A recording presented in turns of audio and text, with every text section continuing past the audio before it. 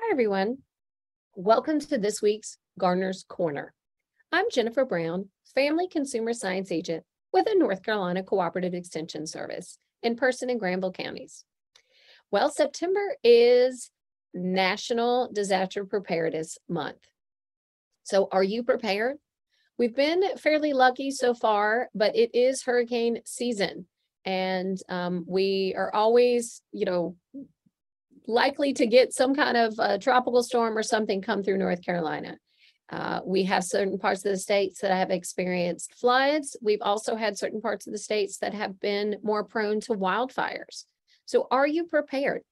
We have a presentation that I want to share with you that I'm going to kind of talk about getting prepared, specifically when it comes to food safety and being prepared for different storms.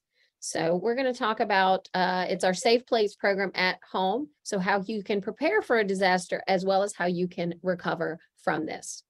We're going to talk about, a variety of different natural disasters, what foods you might want to stock up on, learning how to prepare meals safely if you run out of power or water.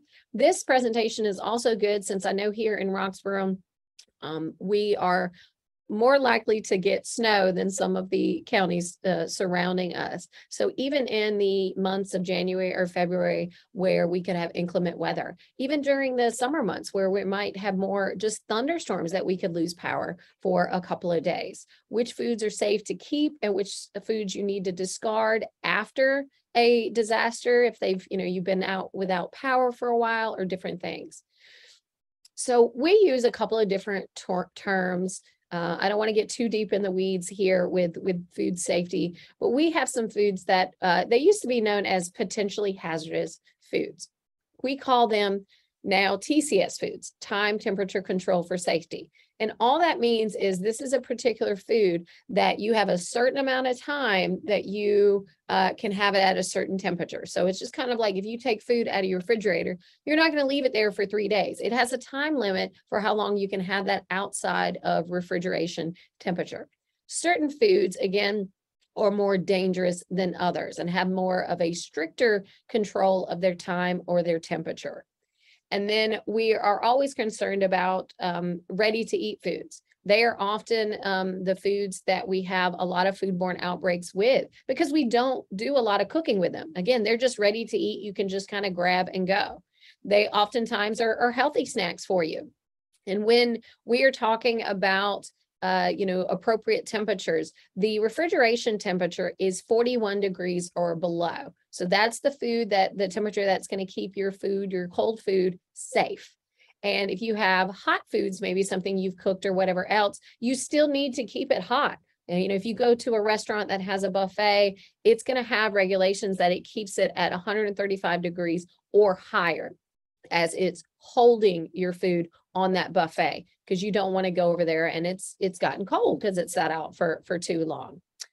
Thinking back to maybe a natural disaster that you've experienced, a lot of us have experienced it maybe when you were a kid and watching. You probably might not have paid any attention to what your parents had to do or what they did, but as adults, a lot of times people just rush to go get bread or milk, not thinking about a lot of other things that they need to do to be prepared. So if you're like me, there's always probably something else you could have done to be a little bit more prepared. And we're going to give you some information about that. So even if there is a disaster, you can be at least as prepared as you can be. Again, you can't handle every scenario or situation. It's always good to have a go bag. Again, if there is a flood or some kind of natural disaster that you have to leave your home, or if you know a lot of people on the coast definitely have that emergency evacuation bag when there's a hurricane. They're going to be ready to go at a moment's notice. We are often recommending a thermometer because if you are trying to determine if your food is safe, again, you have to keep your cold food cold and your hot food hot. How do you know if it's cold enough? I can't touch something and be like, yeah, that's below 41 degrees, or that's, 45 or whatever else. The only way to know is a thermometer. Just like, I can feel someone's head and think, well, they feel a little warm. They might have a little fever, but I will not actually know unless I take their temperature using a thermometer. Food is the same way. you can go get a food thermometer at your local grocery store. They're only a couple of bucks. If you want a, maybe a digital one, it might cost just a little bit more, but I've seen them at Walmart even just for $10. And it would save you a lot of headache and a lot of, time and money throwing away food that was probably perfectly safe. But if you had had a food thermometer, you would have known that. Taking stock of your refrigerator. If I know that a natural disaster might hit, or we might get some snow or something this weekend, it's going to be, okay, we're going to eat some of these leftovers or some of these potentially hazardous foods. The foods that they're not going to be good if we lose power. So let's get them out of here to right away. Making sure you have enough water. Each adult needs a certain amount of water every day. So we recommend at least a gallon of water per person per day that you think you could possibly be without power. And that's just kind of drinking water. You might need some water to flush your toilets or to cook with. You can boil if you have, access to being able to do that. So purchasing water is something that we do recommending, and it might just be, again, coolers, purchasing ice, things to keep food cold is what we want you to focus on. I mentioned the food thermometers. Here's just a couple of example ones. We recommend you having a food thermometer or a thermometer in your refrigerator and your freezers as well, because I often have people call me after a storm and they tell me, they lost power and their deep freeze, which was full of all this food, that they're not sure if it's still safe. And I asked them, what's the temperature of your thermometer that you have in the freezer? And if they don't have one, they don't know. And then I can't tell them, well, it could be safe, it could not. The recommendation is going to be, you need to toss it, because I cannot tell you if your food is safe, because I don't know the highest temperature that it got to in the time that you were without power. So we recommend, again, in the refrigerator as well as the freezer, a different thermometer. And then if you have deep freezes as well, so you don't have to throw your food away. And then the digital thermometers that when you're cooking the food as well, we want to make sure that when you're cooking the food, you cook it to the right temperature. And the only way to know that if it's been fully cooked is the temperature. You cannot tell by the color the juices run, or if you touch it and it springs back, or if the meat falls off the bone, or any of that kind of stuff. You really have to take the temperature. So what should you stock up on? If you are going to, make that mad dash to the grocery store to prepare for a natural disaster, we don't want you to buy the bad things. I don't know why everybody goes and buys milk, because, we're going to tell you it's best if you don't open your refrigerator, open it as, least amount of times as you can once you have lost power. Because every time you open it, it's getting warmer and warmer inside that refrigerator. So the longer you can leave it shut is good. So the things that you can stock up on, or that you are okay to eat, is your hard cheeses, such as the cheddar and the Parmesan or Romano. The individually packaged cultured dairy products like the yogurts and the sour cream, individually wrapped cheese sticks, shelf-stable milk boxes, or other alternative milk and things. Protein, you're going to need some energy and some meat there. So to get protein, since you might not have access to all the meat, hard-boiled eggs are good. Shelf-stable, dry fermented meats, such as your pepperoni. We would also do, I think, like country hams, because they don't have to, they're packaged well enough that they don't have to be refrigerated. And then just peanut butter or nuts in general. Other kinds of butters is a good source of protein as well. Anything else that's shelf stable, canned, box, pouched, food, your soups, your stews, chilies, pastas, even fruits and veggies, fruits and veggie juices. We often have canned products, canned tuna, chicken, salmon, or even the little pouches of tuna pouches or chicken pouches or whatever they have at the store, instead of buying a can, because again, you need access to a can opener as well. And then your grain products, the breads and the muffins and the popcorn and the granola bars. Part of my job is also to teach health and nutrition. So I would like, the stuff that I tell you to be healthy as you can get. But some of these things that are individually packed, shelf stable, are going to be the best things for a disaster. Now, don't go crazy with the amount that you're buying, because then you're going to have so much extra, possibly if the disaster is not that big of a thing. Or again, if your home's destroyed, all this extra snacks are, buried underneath your house. It's not going to do you any good. And or you buy so much of it that it expires before you're able to eat it, or it goes stale or something like that. And don't forget your produce, your whole fruits or veggies, things that, can sit out on your counter. Other things that are good, again, your baby carrots, grapes, apples. If you cut up fruits and veggies, those are okay, except certain tomatoes and melons, and of course leafy greens, because those are some of the potentially hazardous food. Once you cut up a tomato or a melon, it becomes a food that has to be in the refrigerator. So, but if you just have a whole tomato right there and you're going to slice it later and you're going to eat it all before, when you're done with your meal, then that's perfectly fine.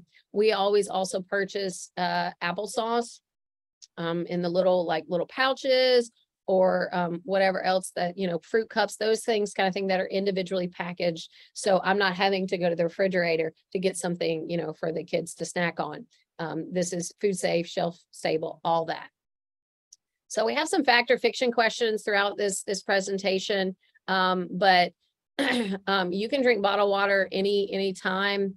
It doesn't just have to be when your water source is compromised. It's always good to have water on hand in case your water source does get compromised. We've heard of a couple of different places that have tainted drinking water, so you always want to have some backup there. So purchasing enough water, whether it's bottled water, whatever, to, again, just brush your teeth with, they're cooking with, making sure your dogs have water, making sure your dogs have dog food as well is important. If you have a young child, you need, formula and plenty of diapers and those kinds of things. If anyone in your household has medication, they need to make sure they have a good bit of medication stocked up, so they're not going to run out, and maybe the pharmacy's out of power for a couple of days or something like that.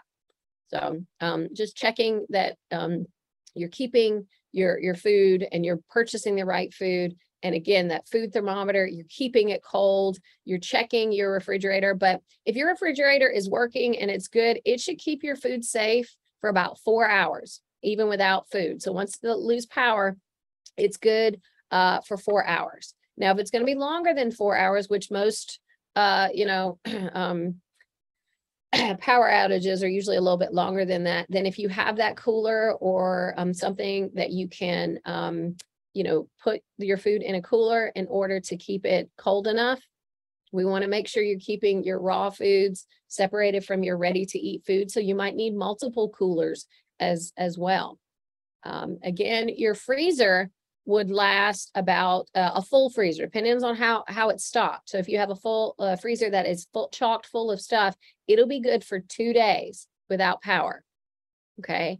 If it's half full, then it'll be good for about 1 day without power, because everything in there is cold enough. People do ask me, well, what if it was longer than that, or whatever else? And I'm like, basically your freezer got warm enough, it became a refrigerator. If the temperature is not above the 41 degrees in your freezer, then your freezer just became a refrigerator. So your food is still food safe. It might have all thawed. So it could start to thaw, and then if you just keep it in there, when you get your power back, it could refreeze. There's nothing wrong with it if it thawed and it refroze. The quality might deteriorate a little bit, but the food safety is still fine, even in that situation. But again, it just depends on how long it was without power. So we do recommend you keeping your freezer full. This is a great place to store some of your water, or if you buy bags of ice or ice packs or whatever else that you can use later to put in your coolers to keep your food cold. So we're going to take a brief break to get a word on from one of our sponsors, and then we will be back and talk a little bit more about natural disasters and how to recover from them. What do you do with your food afterwards? What's good, what's not, as we celebrate National Disaster Preparedness Month. E.B. Harris Auctioneers, NCAL, 1468, announces the farm equipment auction for F.C. Winston Jr. Estate and others to be held Saturday, September 17th at 9:30. Sale site address 5206 Highway 96 in Youngsville. For terms, to see photographs of items up for auction and more information, log on to ebharris.com or call EB at 252-257-2140. The complete auction service, EB Harris Auctioneers. You will find work and field ready equipment, tractors, trailers, vehicles, hay, grain, and livestock equipment, plus guns, shop equipment, and lots more. Bring a friend. 2 sales will be running at the same time, Saturday, September 17th at 9:30 at 5206 Highway 96 in Youngsville. For more information, log on to ebharris.com or call 252-257-2140. Sandling Golf Cars and Trailers is located 613 Lewis Street in Oxford. Open for business weekdays 8 to 5, Saturdays 9 till 1. Call 1-800-221-9267 or 919-693-4626. Al, Hillary, and Will, there to serve you with all of your golf car needs. They have club car, Easy Go, and Yamaha units. If you're wanting a gasoline or an electric golf car, they have them at Sandling Golf Cars and Trailers. Trojan batteries, parts, and repair service. Thinking about a new grill? Check out the Wilmington Grills at Sandling Golf Cars and Trailers. Speaking of trailers, they have utility, dump, enclosed, stock, and equipment trailers. That's Sandling Golf Cars and Trailers in Oxford, 919-693-4626, toll free 1-800-221-9267. Sandling Golf Cars and Trailers. Welcome back to this week's edition of the Gardener's Corner. I'm Jennifer Brown, a Family Consumer Science Extension Agent. Before the break, we were talking about natural disasters because September is Natural Disaster Preparedness Month, and we want you to be prepared, whether it's a hurricane, a flood, a wildfire, or even just some of the snow or inclement weather, thunderstorms that we get here occasionally. So we have a presentation that we're going to continue to be showing with you guys. So we first started talking about preparing for the disaster. You know, what foods you need to keep, which foods are food safe, how long the food would last in your refrigerator, in your freezer, and all that. So if you missed that part of the presentation and you'd like some information, you can always contact the local extension office. We're located in Person County at the Person County office building. And then in Granville County, we're at the old biofuels building off of Providence Road and Oxford Outer Loop Road as well. So just give us a call and let us know what kind of information you're interested in, or if you want some food safe handouts, we can send those to you as well. But to talk about after the storm too. So we have a lot of people that are pretty good, or you've done it enough preparing, but you know, if you're like me, been pretty lucky with some of the storms. Every time I do a really good job preparing for the storms, nothing happens. And I know as I say that, I need to knock on wood because I'm gonna jinx myself there. But we do want to talk about the recovery, what to do after a natural disaster or a storm. So if you need to use water, if your water has been compromised, you know, we want to make sure that you are using safe water. So you can do a couple of methods. So one of the probably easiest ones to do is just boil it. Bring it to a rolling boil for about a minute and then let it cool. Now you can treat it by adding some unscented bleach that hasn't been open for a while. So, I mean, this is brand new bleach here and it's unscented. Again, it depends on whether it's clear water or cloudy water, how much you're going to add for that, whether it's 1/8 of a teaspoon per gallon. So it's not much. You know, it's only a tiny little bit. I mean, 1/8 of a teaspoon is a very small amount to an entire gallon of a water. And then if it's cloudy water, you add a little bit more for 1/4 of a teaspoon of bleach per gallon, and then wait 30 minutes before drinking or using. I prefer the rolling boil method, just because chemicals, a lot of people are concerned about different chemicals in their water and stuff like that. But these are the two methods that our food safety specialists have recommended to us to share with you all to get your water to be safe to drink. But if you are trying to prepare food without safe water, again, always try to wash your hands if you do have maybe some water to wash your hands with, but maybe not cook with. If you are, don't have safe water, we want your fruits and vegetables to be washed with clean water. If you have a recipe that calls for water and you don't have clean water, if there's any broths or stocks or other things that you have from either fruits or vegetables, you can substitute those as well. We recommend you hand wash your dishes and utensils with clean treated water and allow them to air dry. Again, most of us, we're so used to our dishwashers, we forget how to hand wash them. But using safe water, that might be when you're preparing step, it might be you need to buy paper plates and utensils and things like that, so you don't have to bother with cleaning. Maybe you just got to clean your pots, but you're not having to clean plates or something like that.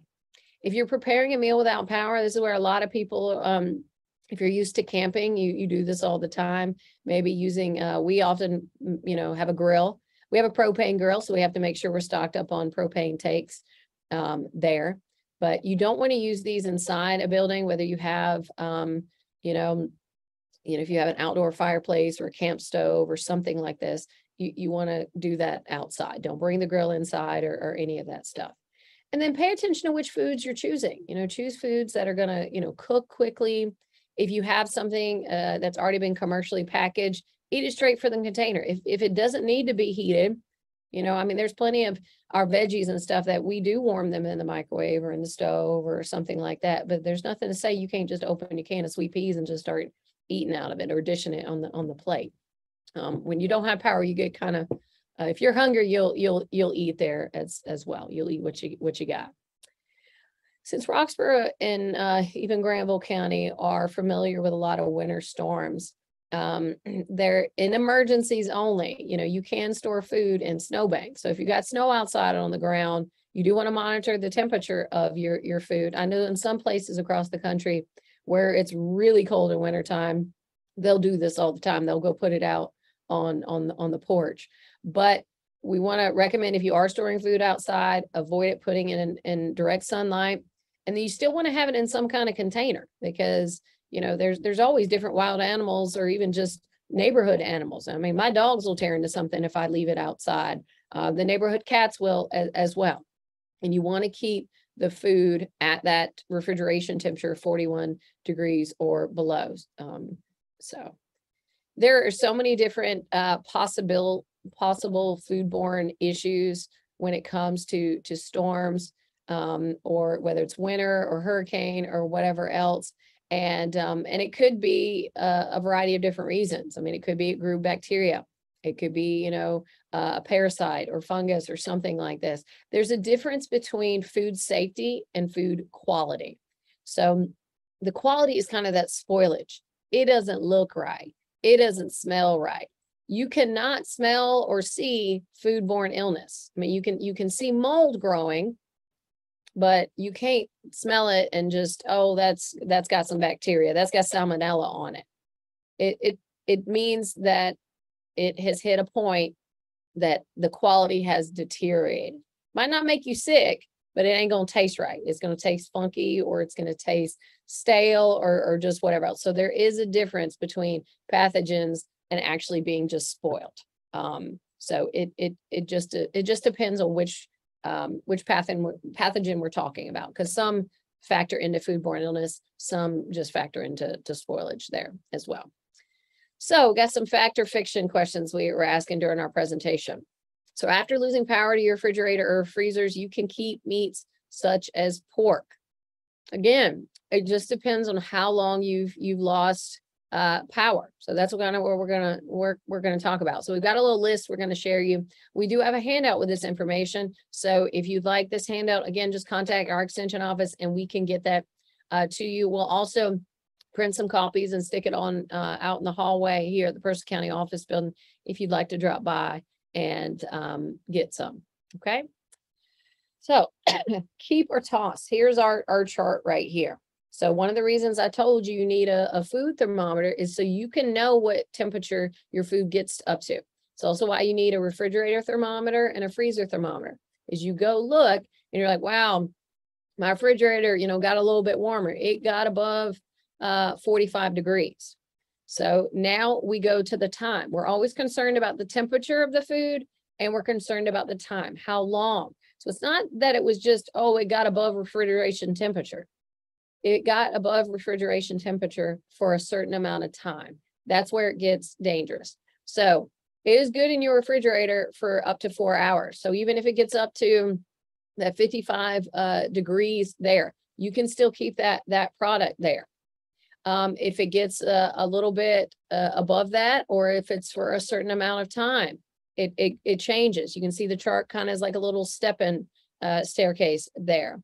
If you have anything above refrigeration temperature for 9 to 15 hours, which oftentimes when we lose power, it could be for a day or two. So it's very likely that you might have to discard stuff, but there's a certain list of things you need to discard.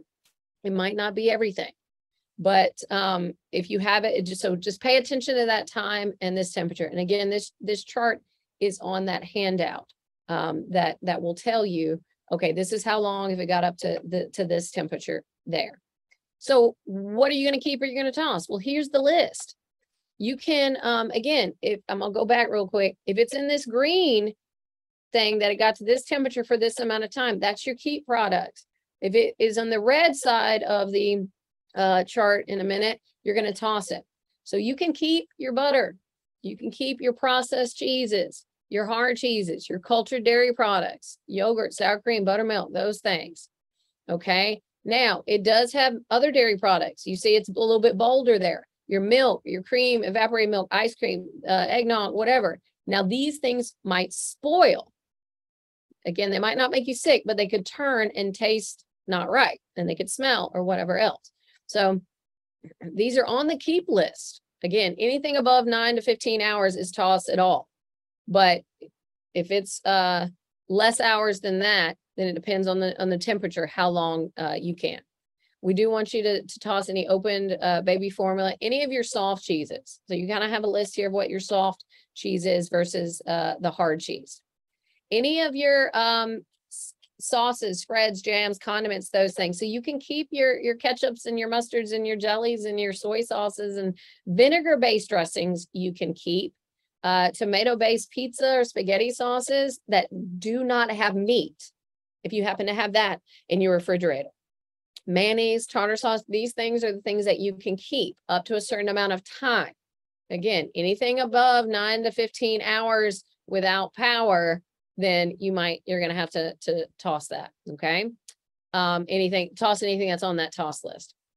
But any of the other stuff, any of the creamy based stuff, or if you've opened your horseradish or whatever else. So there's kind of, there's a list. So you might really just want to get this handout because I'm just going to kind of run through this fairly quickly here.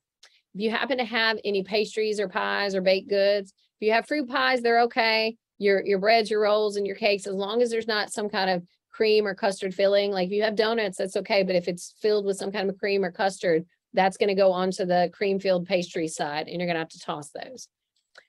Your waffles, your pancakes, your bagels, again, these are just bread products. They are low acid products, so we're not concerned about them. Any of your biscuits or crescent rolls or whatever else that you have that you're going to bake, they're good to keep. And you can see just the cream custard cheese filled cheesecake kind of stuff is what you're gonna toss. Your raw meats. This is kind of, again, it depends on if following all of the recommendations. So all the meat you have in your refrigerator, depending on the amount of time you were out without a power or the temperature it got up to, You can keep your raw meats. You don't, and I know some of you are like, oh my God, I've thrown so much meat away before. If you are going to cook it fully, and when I say fully, I mean having a food thermometer to test the temperature of your food. Okay. So that way you can guarantee it is cooked and you've killed any of that bacteria that might have started growing. Because if it doesn't have the food within a certain, if it's not refrigerated, bacteria is going to start to grow. That bacteria will turn into a foodborne pathogen. You can kill that bacteria by cooking it to the right temperature and fully cooking it. So if you are going to fully cook it using a food thermometer to guarantee that you get it up to the temperature it's supposed to be at, and if you don't know the temperature, again, we have handouts. I even have magnets you can stick on your refrigerator to know how much, what temperature it should be. Okay. And then same thing, if you have raw meat substitutes that are going to be fully cooked, your eggs, if they're uncooked or hard boiled, dried, cured, fermented meats and sausages, any raw bacon or even hot dog packages that you are going to fully cook. So you're not eating the raw hot dogs after you lost power and didn't have it. But any of your leftover meats, if you had lasagna or something or some kind of meat last night and then you lost power, any leftovers, toss it. Okay. Any of your salads that were made from meat, the tuna salad, the chicken salad, any of those kinds of things, eggs. I know it's not meat, but it's a protein product. So your egg salads have to be tossed. Your gravies, your deli meats, they have to definitely be tossed, because that can make you really sick, the leftover turkeys or those kinds of ham meats or whatever else. And any cooked dishes, any of your cooked pies or puddings or egg dishes that you use eggs for. You can keep your leftover pizza if it has just cheese or pepperoni or bacon. If you start putting some veggies on, which I hope you put some veggies on your pizza, but if it just is cheese or pepperoni or cheese and bacon, you can keep those. Okay, because those are, again, you can keep all of those products on the keep list. So if you put all of the breads and the cheeses and the pepperoni, which I told you could keep individually, if you put that together and make a pizza, yeah, you can keep that pizza then. But as long as it doesn't have fresh veggies that had been on that. You want to toss, again, any cooked pasta, rice, potatoes, leftovers, any of those kinds of things you definitely want to cook as well. Get rid of and toss. So we're at the end of our presentation here, and we are going to take another brief break and get a word on from one of our sponsors.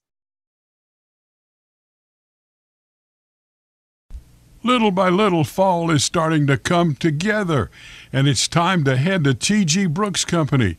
This is the best time of the year right now to get your yard off to its best start. Remember to kill those weeds in the lawn and get ready for fall seeding. You can get Fertilome and high-yield lawn and garden products right there.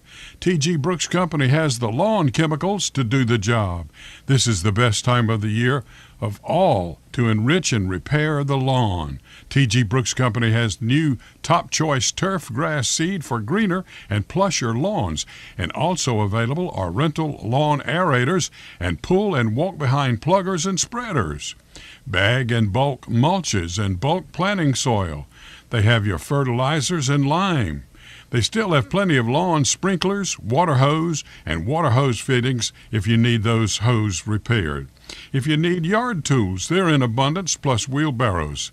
Pick up a couple of nice rakes while you're there, fresh pine needles, and if you are the homeowner or if you are the professional landscaper, both get the same kind of service, and they are set up to handle commercial accounts. No matter what part of Person or Durham County, it is worth the drive to come to the one source to handle your fall needs for lawn and flower garden. They have been around since 1936, and people have trusted T.G. Brooks Company for sound advice when it comes to lawn, garden, and home. They take pride in serving the homeowner, farmer, and those in construction. 411 Helena Maria Road, next door to Community Pharmacy in Timberlake.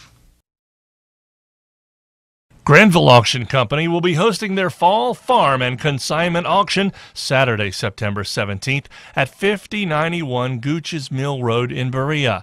This auction starts at 8:30 a.m.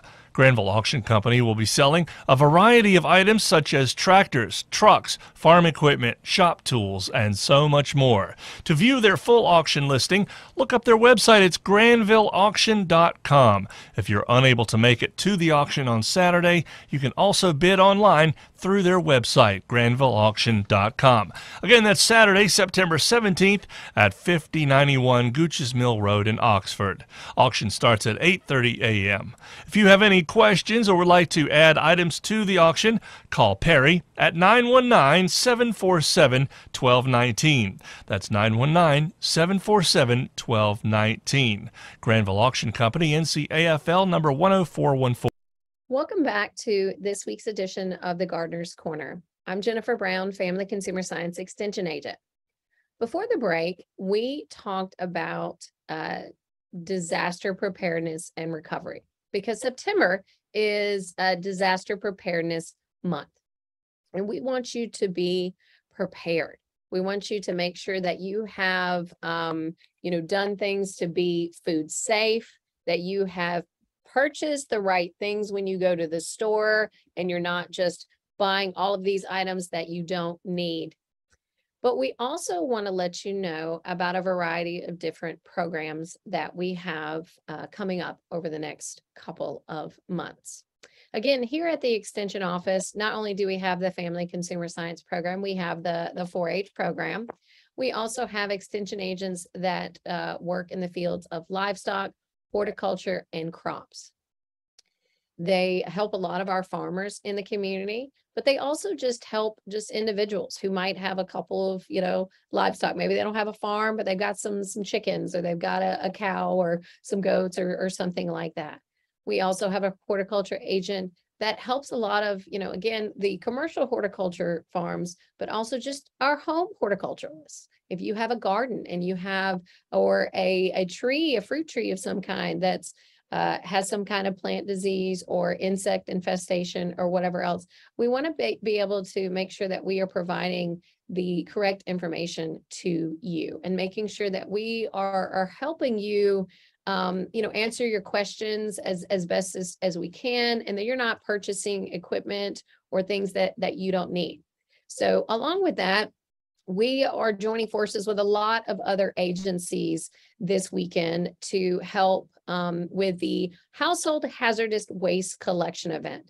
It's presented by the Person County Recycling Center, but this Saturday, so tomorrow, Saturday, September 10th, from 9 a.m. to 12 p.m. at the parking lot of the Health and Human Services Building, DSS Health Department, over near La Casina on 355 South Madison Boulevard.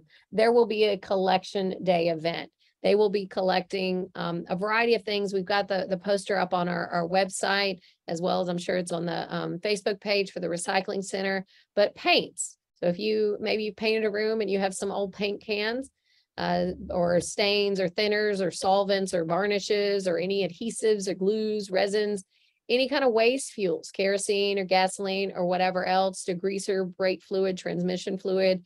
Maybe you do some of your own maintenance on your vehicle. They are collecting these things, any other weed killers, insecticides, pesticides, all kinds of stuff that they are doing too. Even any and all types of batteries. So your car, your cell phone, laptop battery, just normal batteries as well. They will be collecting over-the-counter medications, prescription drugs. If you have some ammunition, fireworks, any kind of, sharp things, 20-pound propane tanks. So again, no bigger than 20 pounds, but they'll be collecting propane tanks, and they will have confidential paper shredding truck available as well. So maybe you just have some papers you need to get rid of. We just taught a workshop. Our monthly lunch and learn in September is on decluttering. So we were trying to cut the clutter, and I was giving people tips of how to get rid of some of these things. So I said, well, come out this weekend on this Saturday and get rid of some of this stuff as well. So this event is completely free of charge to the Person County residents. And if you're in Granville County and you're listening, I know Granville County often has one as well. I don't have a specific date yet, but I think I saw one is on the radar. So I will share that when I get that. So that's one event that's coming up right now. But we also have a couple of different workshop things. So the first workshop series that I have planned, or the next one, is our Dining with Diabetes program. So I've got 2 diabetes programs for you. So pay attention to which one's which and where it's located at. You're welcome to come to either one, and both are free of charge. There is a little registration limit on one of them, but I'll give you those details. So the Dining with Diabetes workshop, this is going to take place in Granville County, but it's just in the Stovall area, so it's not too far over the county line there. Okay. This is it's a cooking and nutrition education program designed for people who have diabetes, or it's maybe their family caregivers. So maybe you don't have diabetes, but your husband or significant other does. We're going to have 4 classes, and we're going to spread them out over 4 months. So from September to December, it's going to be on the 3rd Tuesdays of every month at 10 a.m. So the first one coming up will be September 20th. At the North Granville Senior Center in Stovall. It's right off of US 15 there. It is free to attend. We're going to be providing, again, a lesson with information about eating with diabetes. Each session is going to talk about a different thing. So, we'll kind of start off maybe with kind of an introduction into diabetes and eating and nutrition and that kind of stuff. And then I think we have one on carbs or carbohydrates. We have the next session, I believe, is on sweeteners. And then I think the last one is kind of focusing on the fruits and veggies, what's good to eat and whatnot. We hope to have a little small taste test at each session. If nothing else, we will have a variety of different recipes that we will definitely share with you. As well. So again, the 3rd Tuesdays of each month at 10 a.m. from September to December is our Dining with Diabetes program. You can just call us, or you can call the North Granville Senior Center to register for that event. I can send you the flyer if you want to email me or whatever else. So that's the first thing coming up. Again, I mentioned that our September Lunch and Learn is focused on decluttering. So we did our in-person workshop yesterday, but we still have a virtual one. Every month we're doing our Lunch and Learns in person as well as virtually. So you can come to one and get lunch, and that costs $5. Or if it suits your schedule better and you have the technology to do so, you can join us on Zoom. It'll be the last Tuesday of September. I believe it's the 27th. They're always at noon. So noon to 1, it's about an hour. Again, that's free to attend. We have all of the information for all of these events, the registration filers, all of them are on our Facebook page. Follow us on social media, Facebook, Instagram, at Person Granville FCS. You can also probably search up Food for Thought, and it'll connect you to our Family Consumer Science program with Person and Granville counties. So that's this month in September. But as I mentioned, every month we do a Lunch and Learn. So the one in October is going to be focused on dining out. So I've already had people ask me, no, we're not going out to eat. We're not going to go to a restaurant or any of that kind of stuff, but we're going to share information with you about how you can eat healthy while dining out. Because we understand that sometimes that just suits people's way of life easier. If you're out and about, or excuse me, if you're, if you just want to enjoy yourself, whether it's I'm going out to eat because there's a special event, we want you to be able to enjoy that, but not, go crazy. There's always healthier options. It's always healthiest to eat at home, but there are healthier options when you are dining out. So the in-person workshops is going to be the 2nd Tuesday of October. So October 11th, again, from 12 to 1 here at the Person County Office Building. And then the virtual one will be on the 3rd Tuesday. So 2 weeks back to back in person and then virtual, October 18th, 12 to 1 as well to register. The in-person ones are always $5. We provide you handouts as well as a nice, healthy and delicious lunch. And the virtual one is free. We will, if you can't join us live at that one, we will record it. We can always share the recording and the handouts. We send that in an email after the event. So hopefully you can join us in either September or October. But if not, we have another event already planned for November for you. So this is the second diabetes program that I was talking about. This is our Living Healthy with Diabetes program. And this one is going to take place here in Person County. So the Dining with Diabetes, which is once for every, 4 months, is in Granville County, but this is our Person County one. It doesn't matter which county you live in, you can drive to either one. It's perfectly fine. This is a diabetes self-management program. So if you have type 2 diabetes, this program is for you. This is a 6-week program, and it will help you learn how to live a healthy life so that you can better manage your diabetes, okay? This is going to be on Tuesday afternoons starting the 1st of November. So November 1st, every Tuesday for 6 weeks. So November 1st through December 6th. This one is a little bit longer because it's a little bit more intensive. So it's 6 weeks, but it's 2 hours each week. And it's from 2 to 4 in the afternoon. So November 1st through December 6th, our Living Healthy with Diabetes program from 2 to 4 p.m. each afternoon. It will take place here at the Person County office building at our extension office. We want you to be able to be at all 6 sessions, okay? Because you're going to get the most benefit there. So please don't register if you're like, oh, I'm going to be out of town for like 3 weeks or something like this, because each session we are teaching you new skills and it builds upon the rest. We keep this class at a size of no more than 15 people because we're going to have some really good discussions, and we need to make sure that we have a small enough group that we can really get into the weeds here. We can get some input, and everybody has a chance to share. That's also why it's important to make sure that you can attend all 6 sessions. We are going to be continuing to offer this program. I'm sure, we used to do it like every year. So we're hoping to get back into that swing of things. So if you can't attend this one, then call us and say, I want to be on the waiting list for the next one. And we will call you and let you know as soon as we have those dates figured out for that.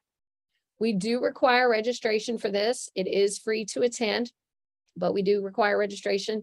You can contact the Person County Extension Office at 336-599-1195.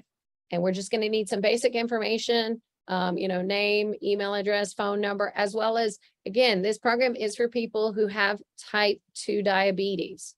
So that is, we're going to want to know your health condition, and just knowing if you do qualify for this program. If you're maybe just pre-diabetic or whatever else, then you don't need this level of this program, but we have another one that would suit you as well. We're going to cover a variety of different topics, managing your symptoms of diabetes, using relaxation techniques, because stress is a big factor in our health. We're going to make sure, you know what eating healthy and exercising. Every time people go to their doctors and they're diagnosed with something and they're told, well, you need to eat healthy and you need to exercise. If I knew how to do that, I wouldn't be in this condition possibly. So we're going to make sure that you know some of the tips and tricks to do that and to help you along your journey. It also requires, whenever you have some kind of a chronic illness like diabetes, it requires a certain level of communication skills. You need to know what questions to ask your doctor, to ask your pharmacist. You need to be your own advocate for your health. We're going to talk about monitoring your blood sugar, as well even something just as simple as checking your feet. Diabetics are known to have a lot of different foot problems, and they can really escalate very quickly if you don't treat them or take care of them or check them or whatever else like you're supposed to. So this Living Healthy with Diabetes program would not be possible without a wonderful collaborative partner in the Person County Health Department. It's the Extension Office and Health Department. We come together and we co-facilitate this program. So you're going to get 2 instructors that have been teaching this for several years now, to provide 2 different perspectives and a lot of good information. And just give us a call at the Extension Office if you're interested in either the Dining with Diabetes program, which is the once a month for 4 months, hour-long program that's going to be in Stovall. If you want to come to our Lunch and Learns, whether it's in person or virtual, or if you want to register or learn more about our Living Healthy with Diabetes program, which is the 6-week, 2 hours a week program on Tuesdays starting in November.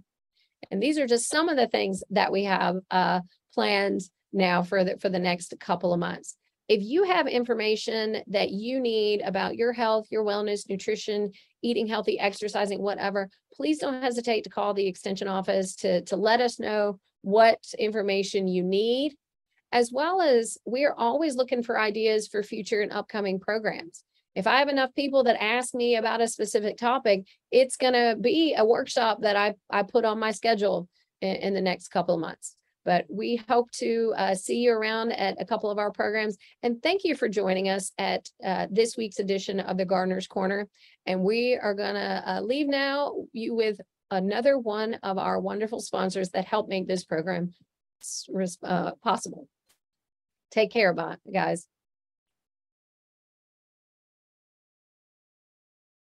Jason Aycock, Auctioneering, NCAL 6679, announces an auction for Stuart and Ann Sykes to be held Saturday, September 17th at 10 a.m. at 19320 Highway 33 Northwest in Whitakers.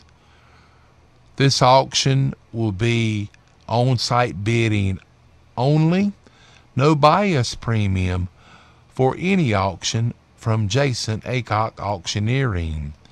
For terms, pictures of auction items, and more information, log on to jasonaycockauctioneering.com. You can also call Jason at 919-495-0285. Up for auction, a 2001 2500 Chevrolet 4x4 truck, a Mahindra E-Max 20 tractor, Kubota 0-turn mower, an Easy-Go golf cart. Lots of shop tools, household items including furniture and collectibles. Please note, all items must be removed the day of the sale. This will be Saturday, September 17th at 10 a.m. at 19320 Highway 33 Northwest in Whitakers. It's an auction sale for Stuart and Ann Sykes. Call Jason Aycock at 919-495-0285 or log on to jasonaycockauctioneering.com for more information.